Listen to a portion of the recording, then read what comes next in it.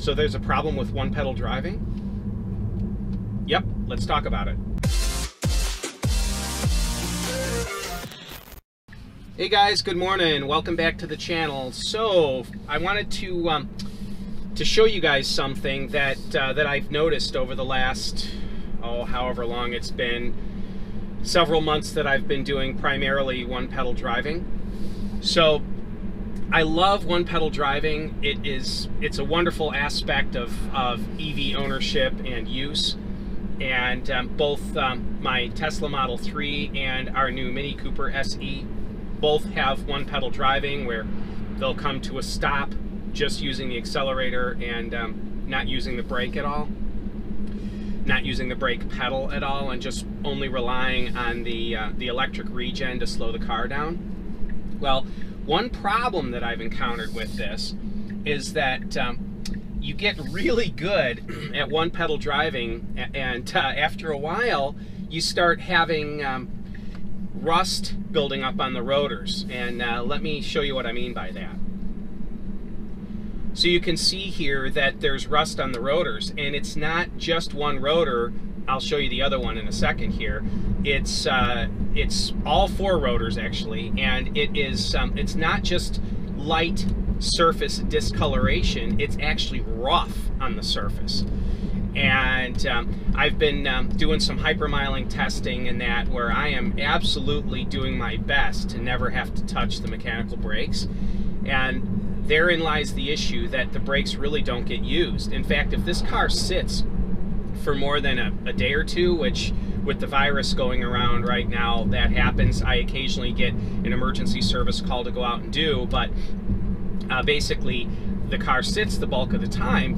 When I get in and put it in drive and try to accelerate away, I really have to push the accelerator a bit, and I hear this bang as the rear pads break loose off of the rotor because of the rust. So it's a very disconcerting thing. And so the solution to this is very simple, and that is to occasionally go ahead and use the mechanical brakes. Now, when you let off, the regen's going to kick in and want to grab the brakes more than normal. So one of the things that I like to do is speed up a bit, throw it into neutral, which is to push up and hold up on the shifter, and then hit the brake. And I'll do that 3 or 4 times to just to sort of blow the rust off of the rotors. Also, like today, I've got the little snowflake on the screen. I don't really need to do that. I don't have very much regen. I didn't precondition the pack before I left. So I'll speed up and then get real hard on the mechanical brake. Speed up.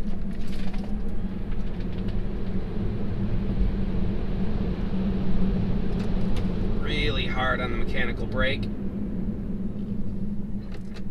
And that will blow the dust off, or the rust off of the rotor surfaces, and hopefully smooth them out a bit.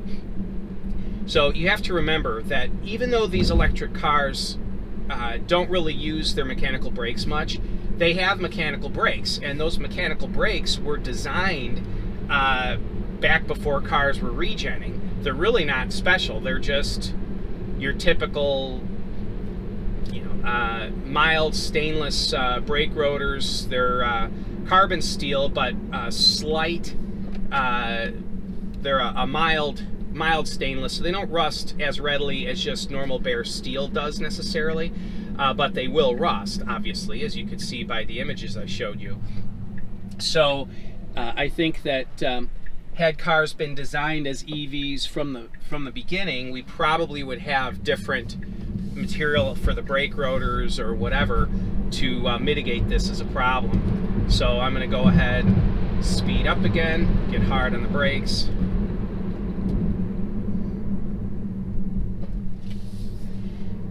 So speed up again,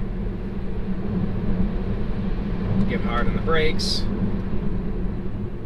and I will, when I get back home, I will go ahead and show you the difference just from this little bit of driving and getting hard on the brakes 3 or 4 times.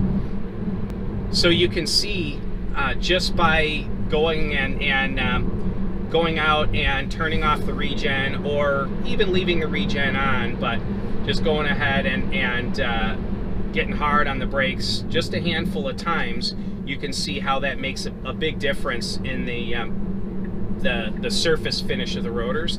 You want to make sure that your brakes are in good condition, because even though the cars have electric regen, and that's probably, if you're used to EVs, that's what you're going to be using the bulk of the time, they still do have mechanical brakes. Those mechanical brakes need to be cycled through. They need to be used. Anything mechanical needs to be used, or else it develops problems. Even bearings need to be moved around to allow the lube to move through all the rollers. And now gas engines are far more critical than that. If you have a gas car, go ahead and start it periodically. We have our convertible for weekend use, and that car sits in storage over the winter, but every couple weeks or so, whenever the weather allows, we take, it's in a garage under a cover. We open the garage, take the cover off, back it out, and we'll drive it around a few miles. Not with the top down, but we'll drive it around for a few miles, get the fluids moving, get the, heat cycle the engine and transmission, and then go ahead and park it again. Anyway, just a tip for you guys, go ahead and if you do a lot of one-pedal driving, look through your wheels at the surface of the rotors, and I'm sure you'll see what I mean as far as that surface rust goes. So anyway, thanks for tuning in, guys. I really do appreciate you. I appreciate the viewership. This has been an interesting time with the virus as it is. Again, I do get the occasional emergency service call that I have to go out on. So this is why I do have the opportunity to get out and drive and shoot some videos. I've had a few people get upset with me and say, "You're driving unnecessarily!" And well, no, I actually, in fact, yesterday was Sunday. I had 2 service calls came in yesterday. I normally don't work Sundays, but I worked yesterday. I figured if they were calling, it was urgent, and I had very little work the rest of the week, so I may as well. So anyway, that's kind of the scoop as far as what's going on with me. I appreciate you guys tuning in. If you have any questions, let me know. I've got a video coming up about wear and tear on this car. I've got over 75,000 miles on it, and so I wanted to report on that. So anyway, thanks again, guys. If you have any questions, leave them in the comments section below. I've got a sale running on Model 3 adjustable screen mount kits, so there'll be a link in the description below for that. Just an indefinite sale. I'm not sure when I know I'll end the sale when the kits I have in stock sell out. I had a backlog for a long time. We actually have kits in stock. So I've just got a handful of extra kits that are unspoken for, and so once those are gone, the sale is off. So anyway, thanks for tuning in, guys, and as always, stay charged. Bye-bye now.